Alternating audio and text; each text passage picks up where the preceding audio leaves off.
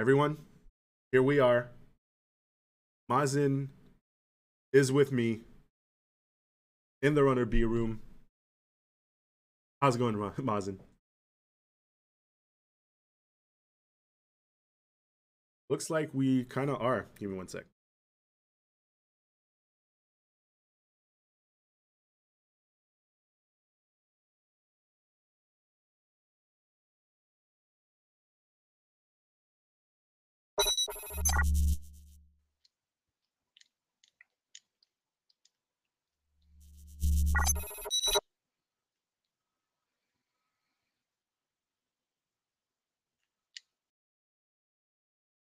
Shows you Oh, there we all of go. the game, all of the secrets and everything. And I chose this just for you to have the best showcase of this game that you could ever get from all of the categories, and this is why I ran this category here. And yeah, I will explain while we run, so I guess we can just go ahead and start. Yeah. So I will count you down for the timer.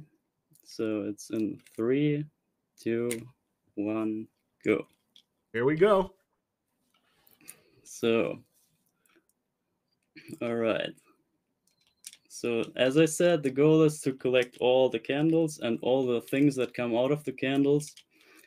And that it's called 102% or 102% because it's actually more than 100%. Because if you were to just collect all the candles that you get on the way to the end of the game, and you were just to collect all of them, you would not get the maximum amount of candles, because there in every level there's one candle that will disappear when you collect a previous candle. And if you look on screen right now, you see one candle here, and there should be two, but now we're gonna strategically die here with a glitch. So we're invincible, but we can still die. And now we want to, like, the level reloaded now, and now the despawn candle will reappear. So you see it's right here. It's the 1-up candle here. And this was previously not collectible because we despawned it by the very first candle of the game. And yeah, that's kind of the premise of this category here, because yeah, it's just over 100%. You collect more candles than you technically could in one go, so you have to die at least once in every level in order to respawn the secret candle of the level. And I just messed up the bird. Also, there's another catch, because in this game you can power up your whip by 2 power-ups, and you can shoot with that whip. Like if you have 2 power-ups, you can shoot with the whip. But the thing is, when you have to die somewhere in the level, you obviously lose all your power-ups, so you cannot shoot anymore. But in certain areas, you can only reach candles if you can shoot them. And this is the secret room, by the way, of level 1. Because every level also has a secret room. What? Yeah. I don't know what I heard here, but yeah. So yeah, now we can shoot again, and the thing is, if I got hit right here before we reached the next room where we have to have the shooting whip, if I didn't have that whip there, the power up there, then I couldn't reach this rightmost candle here, see? So the thing is that the run completely ends if I get hit in a wrong place and lose my power up that I need for certain actions. So that's kind of to point out the severeness of mistakes here in this game, or in this specific category. The game is not that punishing. Like, if you play it casually, it's not that bad. Most people say it's an unfair game and it's a bad designed game, but it's honestly a very well designed game, and I really like it. And I would say the only downside of this game is maybe the lag, or the input rather. The lag itself is not that bad. You just have to get used to when to do your inputs and how long to hold them and stuff like that. So once you get a hang of how the game works, it's quite fine, and it's not unfair or punishing or whatever. It's quite a well-designed game, and yeah, I just like it. It's very good to speedrun, honestly. Maybe it's even better to speedrun this game than to just play, because it's more of an, like, it's a very small game. It's just 4 levels and then it's over, and it loops over and over, so it's naturally meant to be played more than once. So it's perfect for challenge runs and for speed runs and stuff. It's really well designed for multiple playthroughs. Okay, but yeah, so next up is a cool trick. This only works if you have perfect timing here in the beginning. So you want to jump into this bed and extract this coin out of the candle. So now I hit one bed. That was kind of bad, but see, the beds will respawn in the second area of that starting area. And by not whipping them, you can prevent them from respawning again, so you don't have to kill them again. So actually not killing them is faster there. And the whole game is basically around lag management here, because as you can see, it's pretty slow. And I think this was actually intended by the developers. I think they made this game so slow that you have enough reaction time for the tight movement. Oh my god. Yeah, I just got hit and I lost my shooting ability now. As you can see, I cannot shoot anymore. This is really bad because we need this later. But I can still back this up. Since we have to collect all the candles anyway, we can also collect the backup crystals. So here, the floating candle, this will contain the backup crystal. And now we're back to the maximum power whip. And yeah, so... And up next, in the next room, there will be one of the most laggy places in the entire game. And it's really crucial for speedruns to not mess up there, so you can probably read some donations now because I gotta focus up here. So yeah.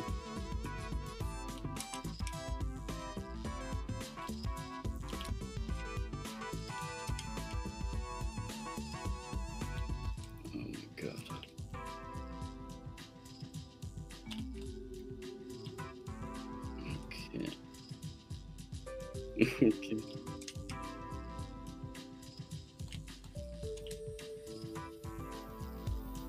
All right, so we got a $15 donation by Niles who says, "Let's go, Mazen, get those candles." Okay. So I got hit here, but it doesn't matter anymore. Or it actually, yeah, it does matter a bit, but let me just die here. Okay, whatever. So that's it for the record. See, it's when I mess up just once here, the run is not over yet, but yeah, you saw this was quite a long section here, and like in a speed run this would be instant reset, but yeah, now we lost like a minute or so. But it's all fine. Like my time window is, I chose this quite a bit bigger than I had to. Okay.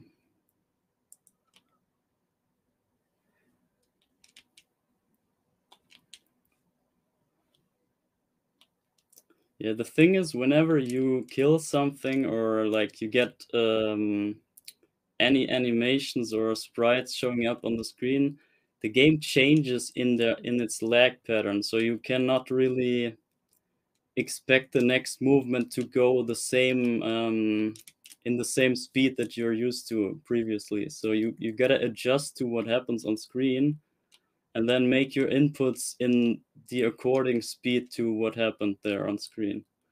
So it's really hard to get different patterns than what you're used to. So I just messed up there on the eyeball bridge, and then that changed my yeah, the lag pattern that I got there. and that made it harder to make the last jump there.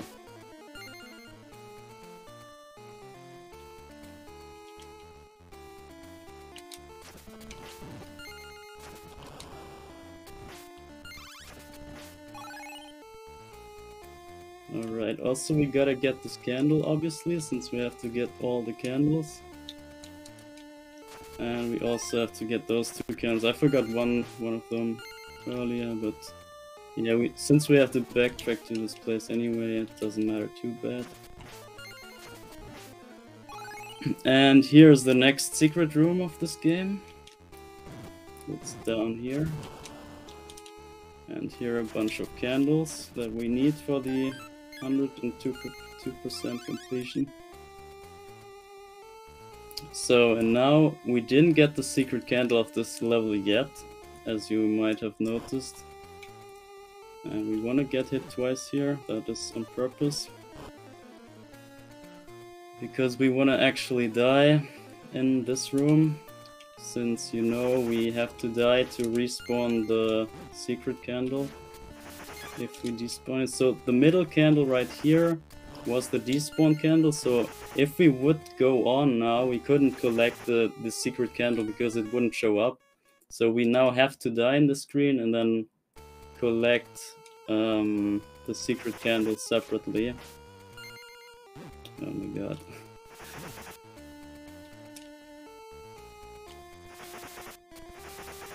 And I hope I don't die here. Okay, it's fine. So you see there's another candle. There should be only 1 candle here on the screen, but now we got 2.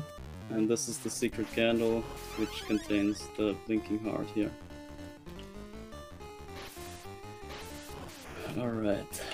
So this fight, this is the boss fight. This is the most boring boss fight ever.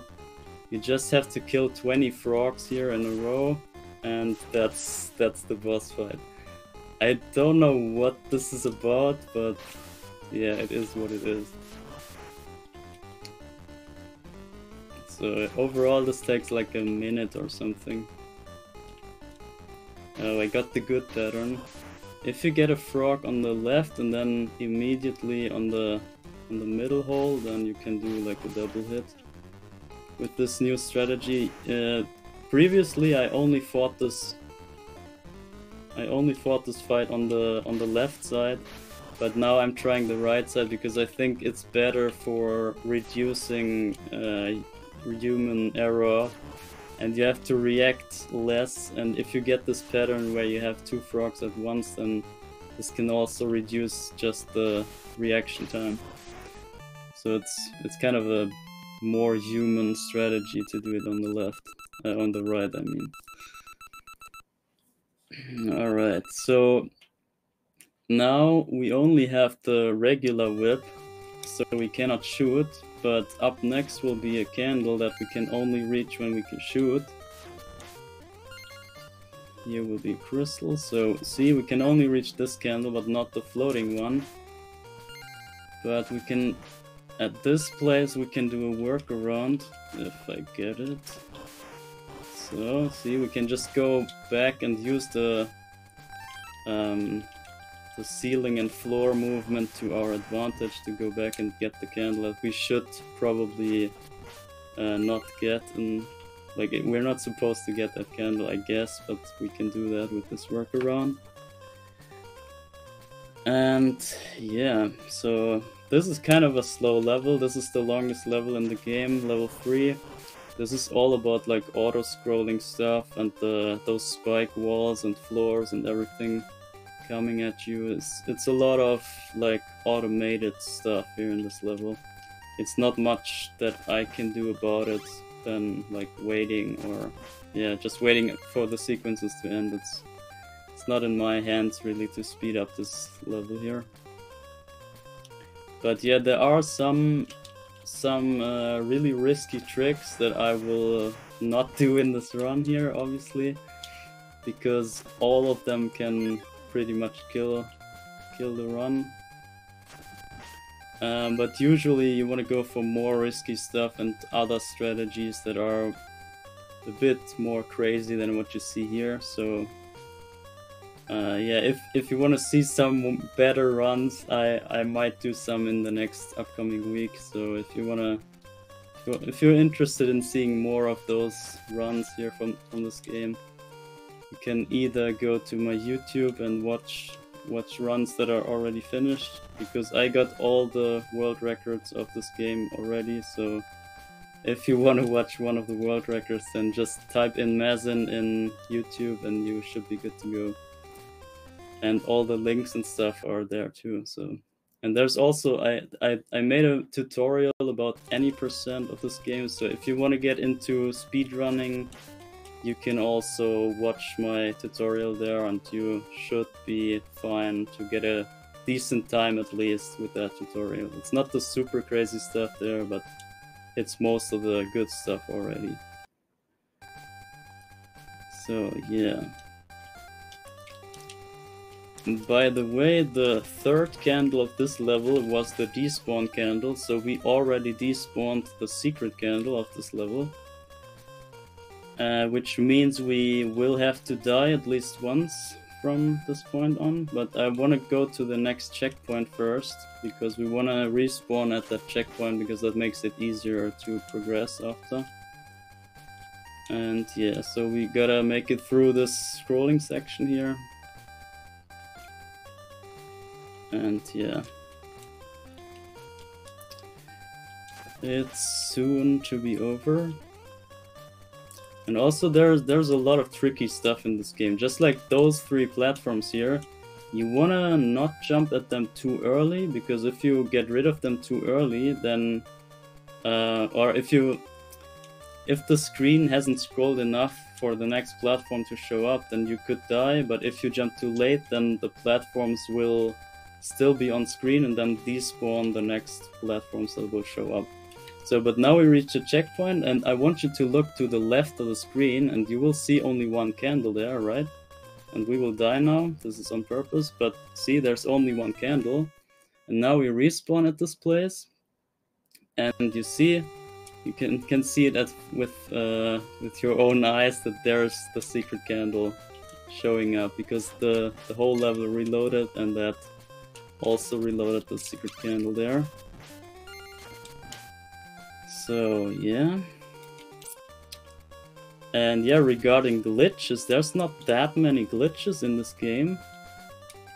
There are some, but as you can tell from what you see, it's not that much of a glitchy run, and I personally find that a bit, I find it good, because some people dislike too glitched out runs, because they're just not the same game anymore, like Ocarina of Time or something. It can get pretty crazy with glitches, so I'm glad that there are not too many crazy things here in this game. So it's more straightforward and stuff, but the tricky part about speedrunning this is more that you want to know all of the movement, and the enemies and everything has its own portion of lag, basically, and you want to know all of those portions so that you can it's like a puzzle game. You want to puzzle the lag against the game's lag. Like, the game throws lag at you, and you want to manage the lag with your own movement and your own actions, but your own actions also have lag, so you want to manage it in a way that you get the least lag out of all the actions combined. And it's kind of a puzzle game, I would say. It's more of a puzzle than a reaction game, because it's pretty slow, and you basically always have time to react. And this here is the next secret room, by the way. You just want to go through this wall here, and then there's three more candles. But yeah, since the reaction time is not really a thing here, it's more of a knowledge game, and the more you know about this game is the better, obviously. So maybe if you're new to this game and you pick it up and want to run it, you might not succeed. And okay, oh my god, that was super bad. I rarely mess this up so bad, honestly, but yeah, whatever. Okay. It's fine.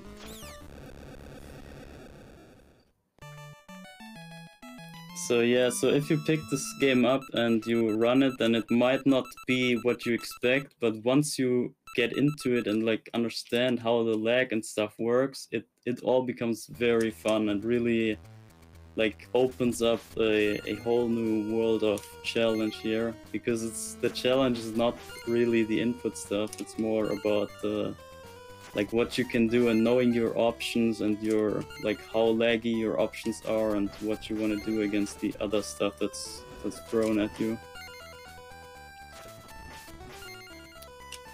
And yeah, like you also want to know which section changes which portion of lag, and so like when you know, okay, there will be enemies showing up in the screen here, or maybe you approach a bunch of candles or something, everything can really lag you out. But if you're aware of that and if you predict that stuff happening, then you can yeah, react accordingly, and then it will be all fine for you. So, and also, yeah, we just despawned the secret candle of this level already. So we kind of have to do the same thing than level 1. We gotta go back at this corridor here, because the the candle would be the second candle in this corridor, but it just didn't show up because we despawned it. So in order to get it, we have to die in the next screen here, where the checkpoint is, and then just do the same thing as in level 1, but except this time it's a bit more tricky, because going down here is really not that fun. It's not intended to be possible, I guess, but yeah, we have to. It's still faster than restarting the level from the beginning. The original strategy for this category was to get the despawn candle and then die and then do the whole level again. See, this blinking heart was not there before. Now we got it. Yeah, but I figured that dying at the checkpoint and then going back just as in level 1 would be better for this level here. And yeah, so I'm doing just that.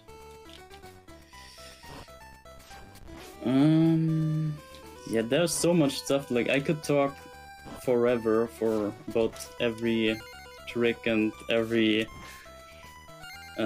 specific detail in this game, but it's a bit technical and it can get boring pretty quickly, I guess, so I will not go over the technical stuff. But yeah, since I have all the world records in this game, I have pretty much the best pool of knowledge that you can have, so I obviously know a lot of this game, and so it also is more interesting for me, obviously. So once you get into this game, you will find new things every now and then, and it's so nice to see an over 3 decades old game still having fresh and new stuff for you to discover. It's just beautiful. Like I really like this aspect of the game. It's really made with care and thought. It's really thought out, and once you dig deeper into this game, you will get to understand that they really put their heart into this game and really cared for what they did there.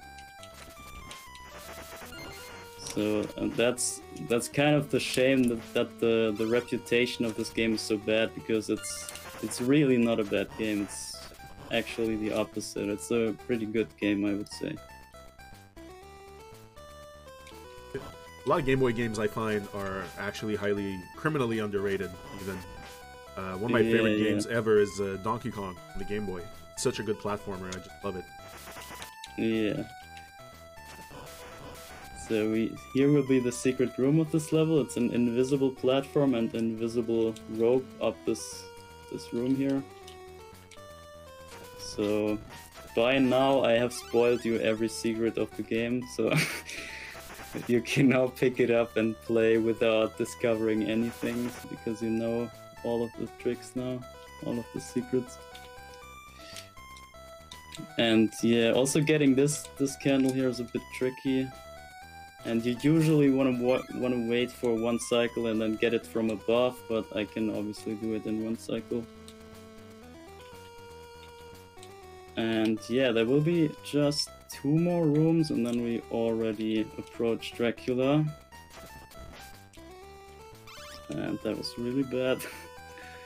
Yeah, this run is really messed up, I have to say, but yeah, next week, if you join my streams, then you can see way better runs, because I want to go for some records there next week. So if someone is interested, just go to my Twitch or go to my YouTube, and then you will have links for everything there. And also, if someone has questions about this game, you can also just hit me up on Discord or somewhere else and ask your stuff, because I'm probably the most knowledgeable person on this planet at this point. So yeah, next room will be Dracula, and the timer will stop once the screen will start to shake. This is after the explosion of Dracula. I will try to count you down, but it's really hard to do. But so this is the first Dracula phase. There's 2, but this is just the first. You just wanna jump and get him here, and this hopefully works. So gonna end pretty quick. So 3, 2, 1, time. It's like it's really quick. It's hard to really count you down and do it at the same time. But yeah, that's it. That's Castlevania the Adventure. The whole game, all the secrets, all the stuff that you can get. Yeah, even more than 100%. So yeah, that was it for me.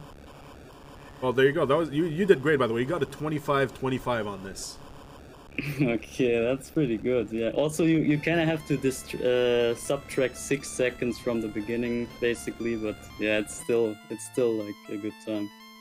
It's pretty close to the world record, actually. Damn. Well, there you have it. That's a pretty strong start to a marathon, and you were super nervous about it, about breaking the ice and being the first on stream.